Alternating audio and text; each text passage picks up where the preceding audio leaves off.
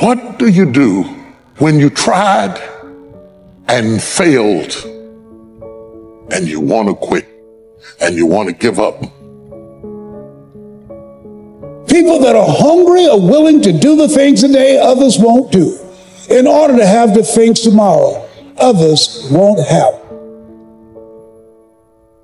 You have to make sure that your dreams, your aspirations and goals are so big that not accomplishing them is not an option.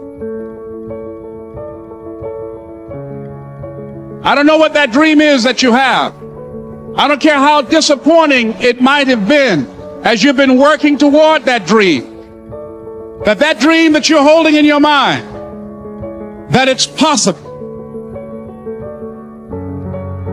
To all of you fighting battles alone, to all of you going against the grain, battling the naysayers, stay strong, keep going.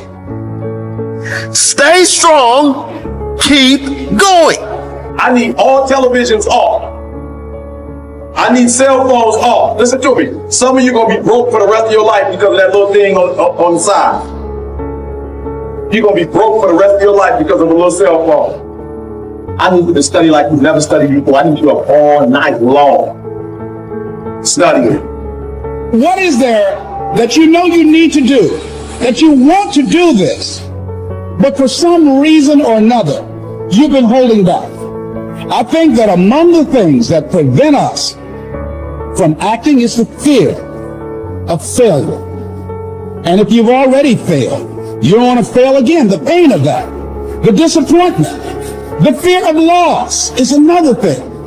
Because many times when we do those things that we know we need to do, we feel that we might lose somebody that we love very much and care about. We don't want to hurt anybody. I want to tell you something that every successful person has to do, including you. Believe it or not, every successful person in this world has jumped. As Carl von Clausewitz said, pursue one great, decisive aim with force and determination.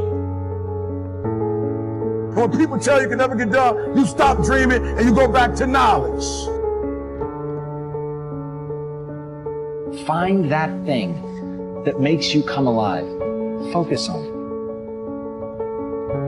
Everything around you, the opportunities, the fact that you're alive. And we've all had experiences where we were working on something and we knew it was possible. And we did those things that were necessary to bring it into reality. We took the responsibility to make it happen. Other people couldn't see it. A lot of people didn't believe it. You were attacked. You were criticized.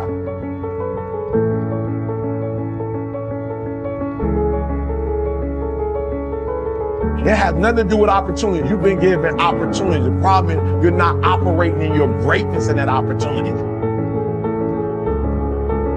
So that's why you're stuck on that particular level.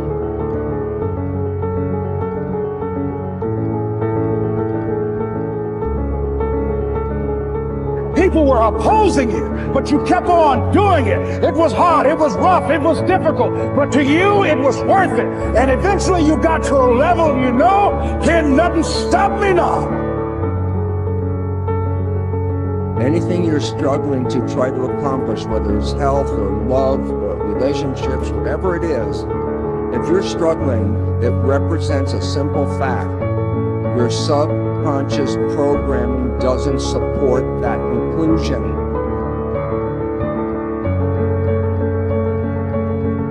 I dare you to use your imagination. I dare you when you're broke to use your imagination. I dare you when you're rich to use your imagination. I dare you under every single circumstance. Keep dreaming. Keep looking at your dream.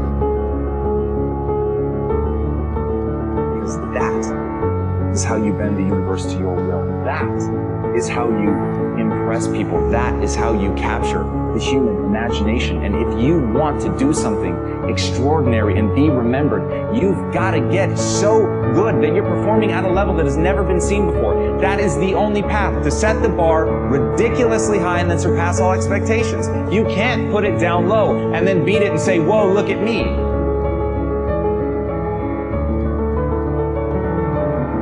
We say that in zero-based thinking, you ask this question: is there anything that I am doing today that, knowing what I now know, I wouldn't get into again today if I had to do it over? We call this a quink analysis. Knowing what I now know, quink. In times of rapid change, there are always areas in your personal and business life that, knowing what you now know, you wouldn't get into again today if you had to do them over. Your willingness to ask and honestly answer this question is the key to remaining flexible and quick on your feet in times of turbulence. How can you tell if you have a zero-based thinking situation in your life or business? Simple. Stress.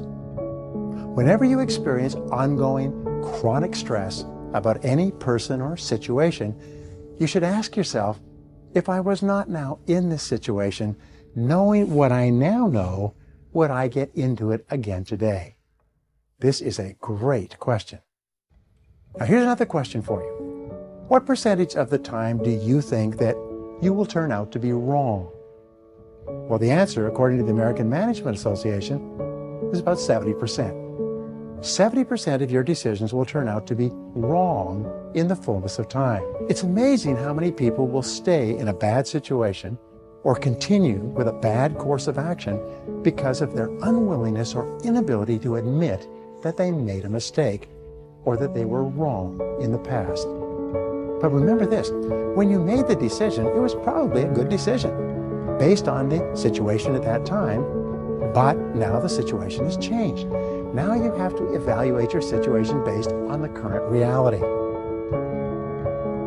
If you want more freedom in your life, you have to have more discipline.